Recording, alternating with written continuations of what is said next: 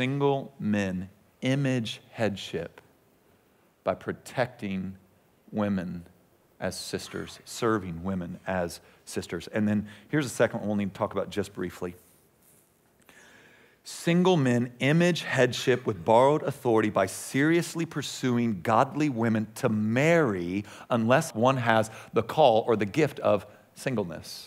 So if you're a single man in any of our campuses and you're like, I've got the call of singleness, don't think God wants me to get married, I'm gonna use all the time that I have to serve the Lord and to push back darkness in the world, praise God.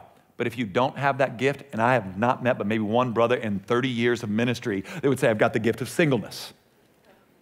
So if you do not have the gift of singleness, then you image headship by seriously pursuing godly women in a friendship relationship in the hopes that that friendship will lead to marriage, in which you might partner with this woman in gospel ministry and for raising children that love and worship Christ.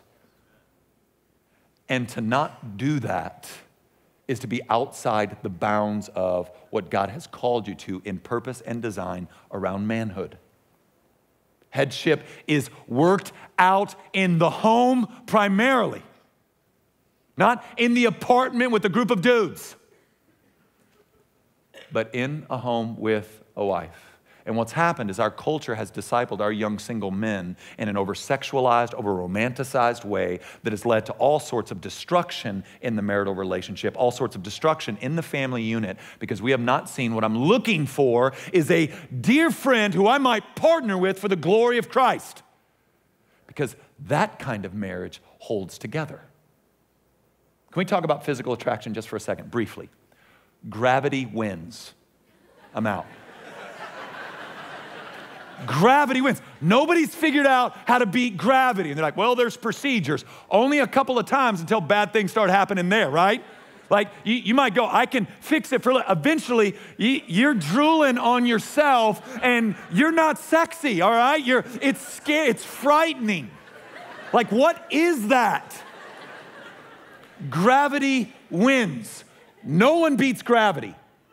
And so if you're pushing all your chips onto physical attraction, you will be disappointed. Do you know your nose and ears never stop growing? So not only does gravity win, but give it enough time and you are some circus freak looking Dumbo, wrinkly, droopy mess. And on that day, gospel partnership rooted in deep friendship is awesome.